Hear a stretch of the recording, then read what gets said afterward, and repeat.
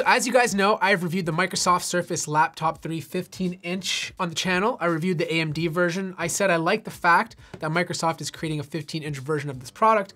I just don't think going with AMD this year was the right move. They should have waited for the next gen AMD processors and for software companies to catch up, optimize the software to work better with AMD parts, because right now in the mobile space, Intel is still king. Now, I did finally get a chance to play with the 13-inch version of the Surface laptop, and I personally feel this is the best bang for your buck Surface Laptop 3 you can buy. So the first thing to consider is portability. Like if you travel a lot or you're constantly on the move, 13-inch version just makes more sense. It's just a lighter and smaller laptop to carry around. It's not like you're getting more ports if you go up to the 15-inch model. Like both of these laptops share the same I/O, the USB-A port, USB Type-C, which is not Thunderbolt 3, audio jack, and the Surface Connect. Like when you go from a MacBook Pro 13 to a 15-inch version, you're getting 2 more Thunderbolt 3 ports. These laptops are not giving you anything different. The next thing is display, and this is probably the only area that the 15-inch version really excels on, and that's only because the display itself is significantly bigger. But here's the thing, I actually think the 13.5-inch version is the sweet spot you want to be working with, because you're using that 3:2 aspect ratio, and because you have that vertical space, this 13.5-inch display feels a lot bigger than it actually is. Color accuracy, brightness is exactly the same between both of these laptops. Hard drive speeds are exactly the same between both of these laptops. Same goes for keyboard and touchpad. If you're looking for the best Windows touchpad right now, you're gonna find it on a Surface laptop. Sound quality has improved this year as well, but it's still coming out of the speakers. It's really nice and clear at the high end with good treble and good mids. The bass is kind of lacking, but for sound that's coming out of the keyboard, I think they did a pretty good job.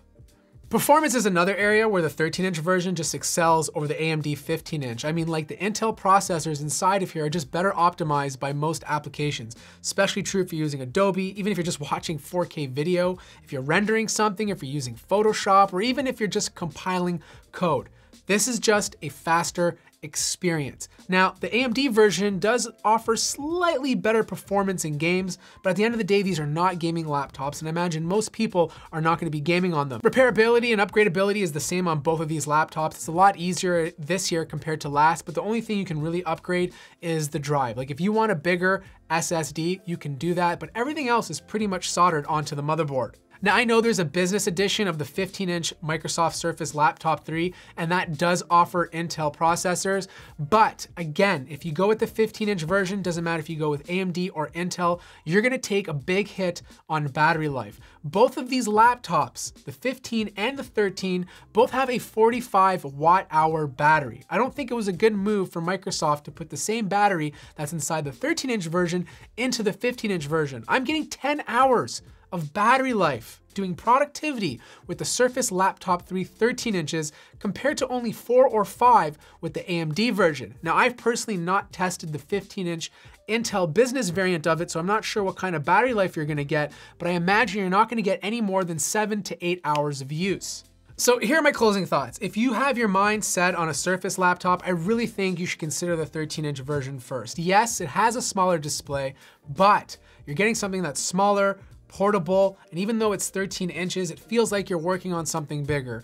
Plus, you're saving money because it's a few $100s cheaper than the 15-inch model, and you get much better battery life. Now, if you really have your mind set on the 15-inch version, get the business edition. In fact, right now, it's actually being sold cheaper than the AMD model. You can't buy it directly off the Microsoft website, but I'll place a couple of retailers in the description down below. Let me know your thoughts on the Surface Laptop 3. Probably one of my favorite Ultrabooks that you can currently buy right now. I think for the next iteration, I would have loved to see Microsoft place some better ports on the sides. Like the video if you liked it, subscribe if you haven't already, and I'll see you guys in the next video.